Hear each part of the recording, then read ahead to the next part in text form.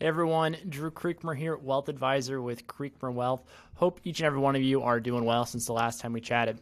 In today's video, I want to dive into a really simple and effective framework to saving effectively and efficiently that we have helped our clients develop over the years. And if you didn't get the chance, I would encourage you to read a blog post written by our Director of Financial Planning here at Creekmer Wealth, Andy Anderson, that discusses the three primary areas where we see clients failing to prepare efficiently for their future retirement goals or future financial planning goals. And it's a great article and primer on those areas. And it will get you thinking about, hey, am I doing enough in these spaces? That said, after reading the article, it got me thinking about a number of recent conversations I've had with clients who are just trying to make sure, hey, am I doing the right thing? Am I putting my money in the right places to make sure that I'm going to be okay down the road? At the end of the day, that's what we all care about when it comes to being done at working at some point in the future, that we're going to be okay. And so what that framework is, and it's one that John has developed over now 25 years, and he's taught to us and taught to clients all around the country. And it really starts with a simple cornerstone that I'm sure you're all aware of, and that's an emergency fund. You know, a lot of financial advisors and just financial experts like Dave Ramsey will tell you, hey, you need to have somewhere in the range of 3 to 6 months of living expenses in a cash savings account. And that's a great starting point. It's a good cornerstone. But that said, what we're seeing in today's current environment is that with interest rates being below 0.5% with savings accounts, and they're going to stay there, we have a lot of clients that are holding too much money in cash that is not earning anything for you. It's not working for you, and it's losing pace with inflation. And keep in mind that inflation runs north of 2% a year on average, and we're probably going to be seeing inflation creep up here in the future. I think we've all seen that when we go to the grocery store, right? And so if you have money sitting in cash, not earning anything, that's not money that's being very efficiently utilized for your future. Now, I think it's important that you have cash on hand because life happens, right? So you need to think through your situation and say, do I have any major expenses like a car coming up or, paying for a roofing expedition or update? And so what I would advise you do, if you have more than 3 to 4 months of cash on hand, consider moving that money to a brokerage account where it can be conservatively invested, but generate dividends and interest north of 2.5% a year, which will definitely be a better use of those funds. Once you have your emergency fund set in place and your next step is you're working, you have a retirement plan through your employer, you need to ensure that you're contributing enough to your retirement plan to get the employer match. So that's usually somewhere in the range of 3 to 5% of earnings.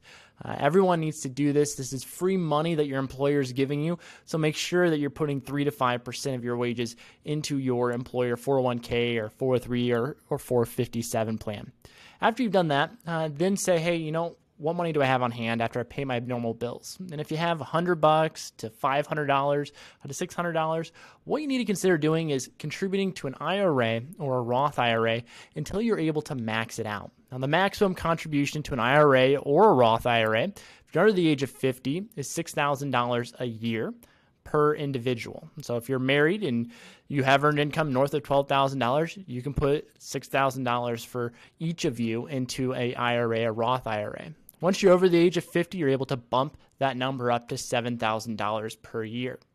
Now, once you've maxed out an IRA and a Roth IRA or a Roth IRA, your next step really depends upon what your goals are. And everyone's different and everyone's experiences are different. And so this is where I would advise you that you really need to work with someone to determine what is the most efficient way from a tax standpoint and from an investing standpoint for you to save your money to achieve your goals. And here's what I mean. If you're someone that you think, hey, I'm going to work past the age of 60, and so I'm going to start contributing more to my retirement plan, that's totally fine. Just know with retirement plans, if you retire before the age of 59 and a half and you take money out, you're going to be limited from a tax and penalty standpoint with how much money you can pull out. If you're under the age of 59 and a half and you pull money out of your retirement plan with a few exceptions, you're going to pay a 10% penalty on top of paying taxes. And so what I would advise you to do is to really think through your options there. Now, I have some clients say, I'm going to work forever, so I'm going to max out my retirement plan. And the maximum contribution is $19,500 a year if you're under the age of 50, and $26,000 a year if you're over the age of 50. So you're able to really save a good chunk of money tax efficiently. This is a great option.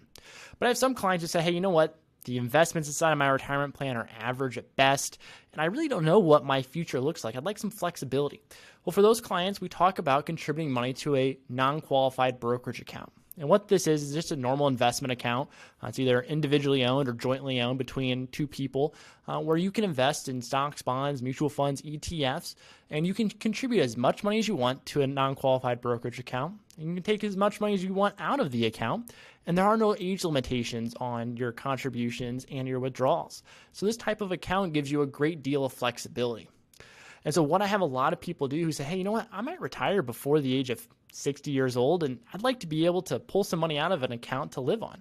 Well, that's a brokerage account where you're going to have that flexibility. And so I have a lot of people that say, you know what I'm going to do is I'm going to increase my contribution to my retirement plan at work 1% a year. And I'm just going to keep doing that because it's 1%. It's not a ton. I won't really feel it in my pocket every month when I'm paying my bills and just living, but it'll start adding up.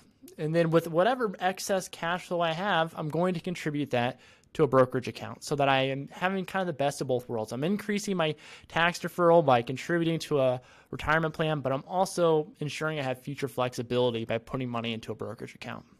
So those 5 steps are: 1, get your emergency fund in place; 2, contribute to a retirement plan up to your employer match; 3, max out an IRA or Roth IRA; and then 4 and 5 are contribute more to your retirement plan through work until you max out, and or contribute to a brokerage account to ensure that you have future flexibility. You know, if you have questions about this saving structure and what's most efficient for you, contact our office. Our advisors will run the numbers for you free of charge. Or if you just have questions about the investment quality inside of your retirement plan or your other investment accounts, you know, we have a program for that. We have Easy 401 for retirement plans where we are able to analyze the quality of investments that you have in your retirement plan. And then we have our investment management services in-house where we have really highly credentialed individuals who can break down the pros and cons of your current investment structure. So once again, guys, thank you for your time. Take a look at Andy's article and let us know if you have any questions. We'll talk with you soon.